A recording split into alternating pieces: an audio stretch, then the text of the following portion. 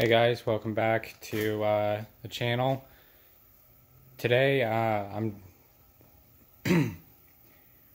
working on the Vulcan again. I bet you're wondering how many things I can fix on this thing before I'm finally finished and it's reliable, but this is a pretty common thing to go wrong. But from what I've seen, a lot of people don't know about it. I really didn't even know as much about it before this happened as I would have liked to, so I thought I would go ahead and bring you guys along and show you exactly what's going on, what the symptoms are, and how to fix it. And we're talking about the mechanical seal. Now, the mechanical seal is what seals the water pump and the crankcase from each other, and so that's like a very basic understanding of it. So how do you know whether that seal is leaking? It's a mechanical seal. It has a spring in it. I'll show you more about that later. How do you know if it's leaking? It's got a port. They call it a weep hole or a telltale hole. I'm sure you've seen them in other applications. They're pretty widely used in automotive. But I'll go ahead and show you what the symptoms are. So basically, finding this weep hole is different on every bike. But on the Vulcan 750, the weep hole is located right here. And at first I thought I was maybe missing a bolt and it was leaking some oil, just dripping it. And I was like, no, that's probably not. I'll look it up and I'll see exactly what it is. And it turns out it was a telltale hole or weep hole, and it's leaking out from there very slowly but steadily. You can see that drip right there. Let's get ready to come down. But I noticed that it leaks mainly like on startups, like right away. It doesn't drip enough to the point that you're gonna lose oil quickly. This has been going on for a long time. I actually didn't even notice it until I cleaned the whole bottom of this oil pan, or the crankcase, and discovered that it was leaking from there. So chances are you got a ton of caked on oil down here. It would probably be best to go ahead and clean that off and see if you have a leak coming out of this weep hole right here. I believe this is a coolant drain right here, so we're going to go ahead and drain the coolant. We need to drain the oil also, and well, let's get at it. So okay, I have the 10mm screw taken off, and now it's not going to drain anything until I get the reservoir cap off. So let's go ahead and do that. I've got a catch bucket underneath. I'm gonna go ahead and unscrew it up here, and we'll watch it start filling the bucket. There it goes. So there's your coolant drain. Get that all drained out. I'm also going to drain the radiator, so I'm just going to pull the cap off of it. Should be a little that comes out of there.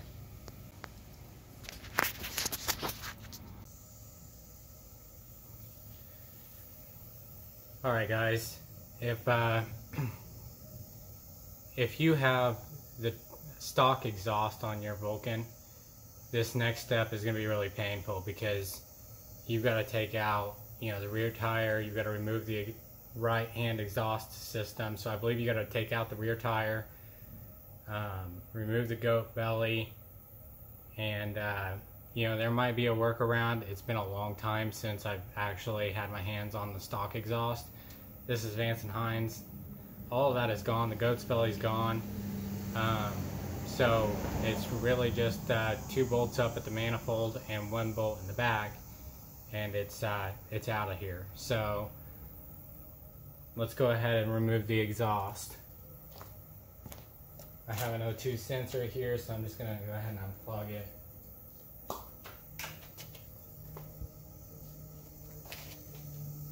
Get it out of the way. Have to remove that right hand cover.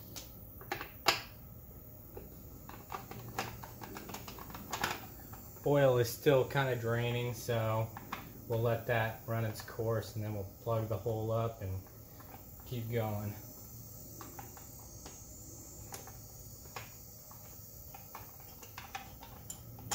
Okay, got that off.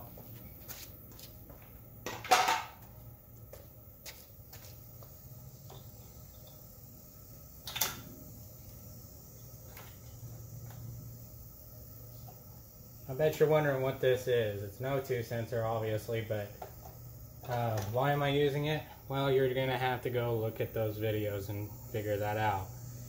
Just go to my page and look at my my Vulcan jet modification video, I believe it is. It'll be explaining all of the carb tuning and all of that I did on this and how useful the O2 sensor was.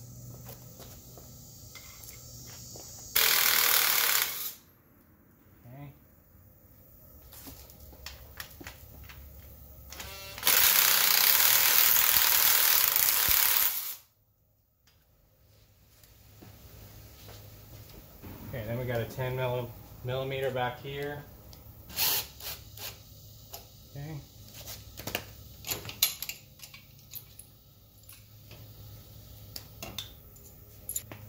And we'll take this off and set it to the side. Okay, next step is to remove the foot brace or the foot bracket. Right here we got 2 bolts. See what size those are. 14 mil.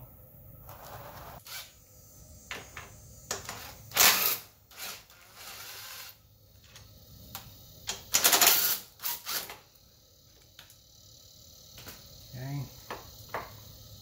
Put those right back in their bracket so I don't lose them.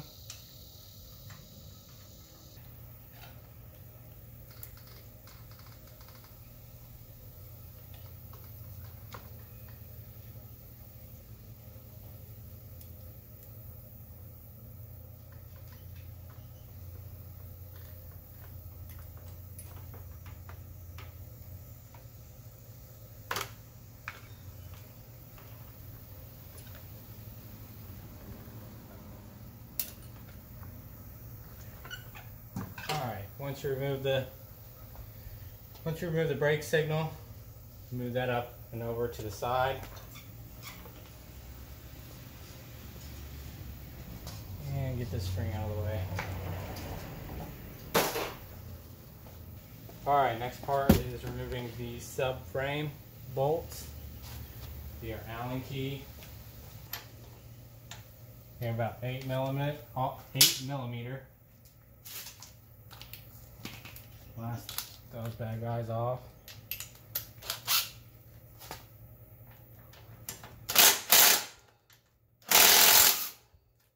Going anywhere.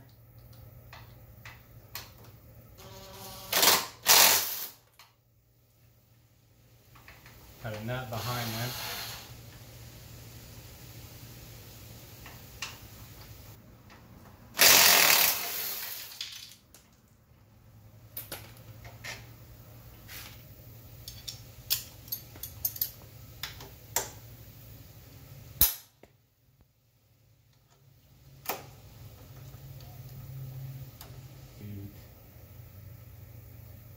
Okay, we got a 10 millimeter here and there. And you don't want to lift the bike at all. You just want to rest the gas up or the jack up against it in case the motor drops a little bit when you take this brace off. So 12 millimeter is what these are. Yeah.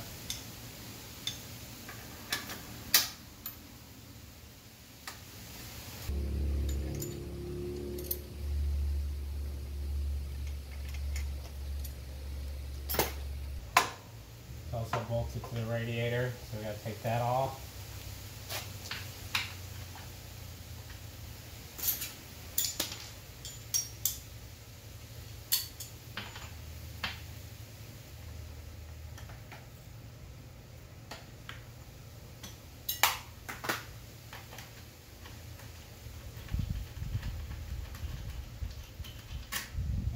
shroud bolted off, and then I'm just going to take this one off.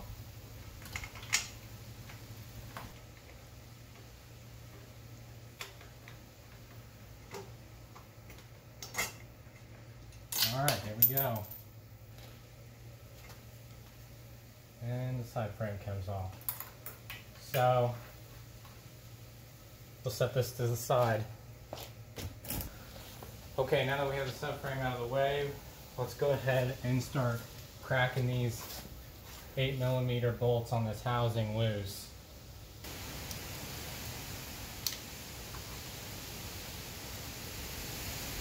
Alright, I believe that is all of them, so let's just start going taking them out.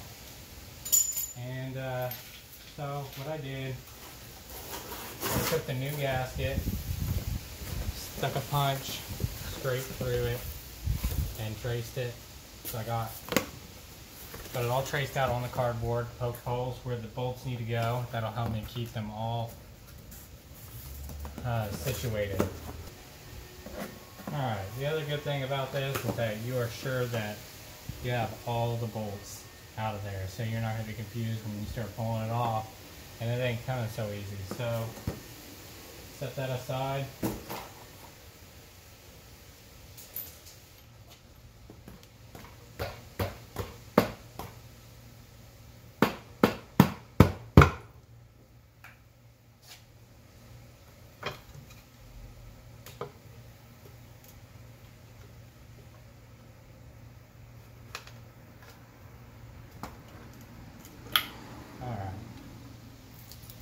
Ooh, got a little spillage.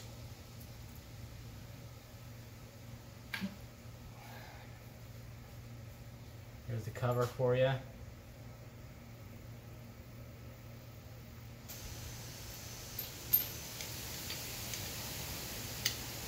Got a 10mm nut on the end of this impeller. Go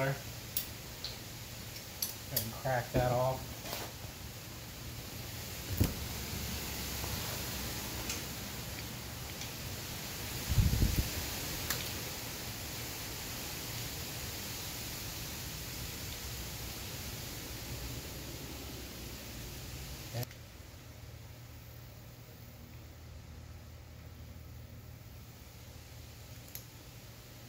Alright, so you twist and pull and it finally comes off.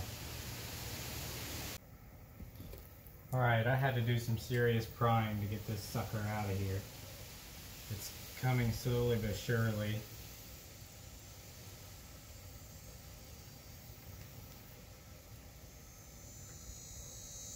I banged it up really bad trying to get it out.